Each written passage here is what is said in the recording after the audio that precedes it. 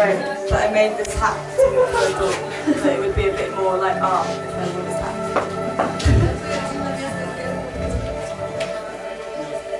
You know, I wasn't actually there when it first started. I glimpsed it happening from a distance and I waved to them from the other side of the field, but I was actually walking in the opposite direction. Sardines may also refer to a derivative of the children's game hide and seek, in which only one person hides and the others must find them, hiding with them when they do so. The hiding places become progressively more cramped, like sardines in a tin. The last person to find the hiding group is the loser. It's an uncomfortable thing to acknowledge the exclusionary nature of your friendship groups and to recognise your role in it. It's even more uncomfortable to admit that you have no real desire for this to be any different. It's January. I run across campus in tears. At the cannery, the sardines are washed, their heads are removed, and the fish are then smoked or cooked, either by deep frying or by steam cooking, after which they are dried. It's February.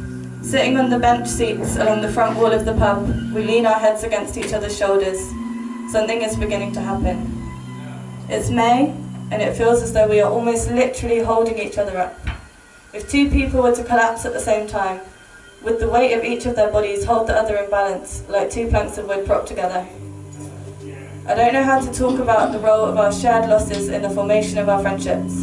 I wish so much that we hadn't had to have those losses, but I'm also endlessly grateful for the friendships that might never have existed without them.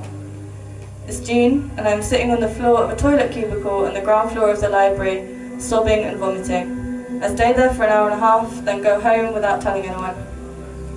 It's July or August maybe. I've lost track of the number of leaving drinks I've been to as our friends leave the city or even the country.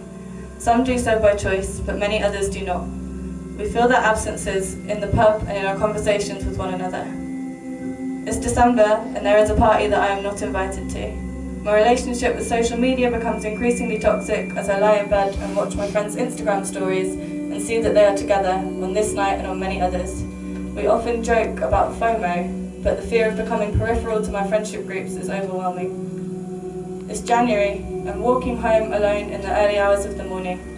I'm restless, with a weird emptiness in the pit of my stomach, and I try to trace the source of the feeling. I recognise that it feels like I'm missing somebody, but I can't work out who.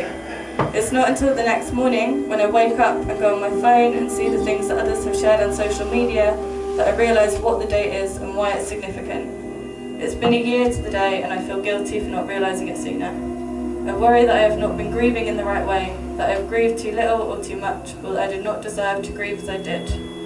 It's January. We're in a living room in Lewisham. Despite the lateness of the hour and the fact that we are very drunk, or perhaps because of these things, we are trying to have a serious conversation about art.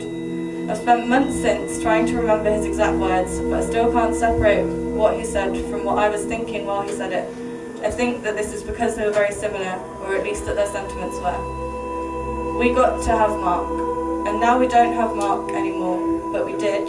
And because of that, it feels as though somehow we owe it to him and to everyone who didn't get to have him in their lives as we did, to at least try and do something. It's easy to feel stupid for being idealistic, but I think it's also important to recognise the virtues of blind optimism. Without the belief that an alternative really is possible, how will we motivate ourselves to do anything?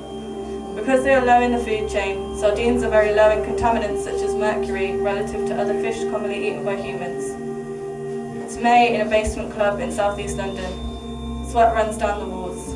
Someone grabs my hand and pulls me up onto the platform where they are dancing, and for a few seconds I do not doubt that I belong here. It's late spring and we're planning our escapes. A year has passed and we're starting to stagnate. We know that summer will not be endless. Some of us plan to go south for the winter. Good quality sardines should have the head and gills removed before packing. They may also be eviscerated before packing. If not, they should be purged of undigested or partially digested food or feces by holding the live fish in a tank long enough for them to empty their digestive systems. It's July. How do you make sense of a moment that you are still inside of? It's July. We know that summer will not be endless.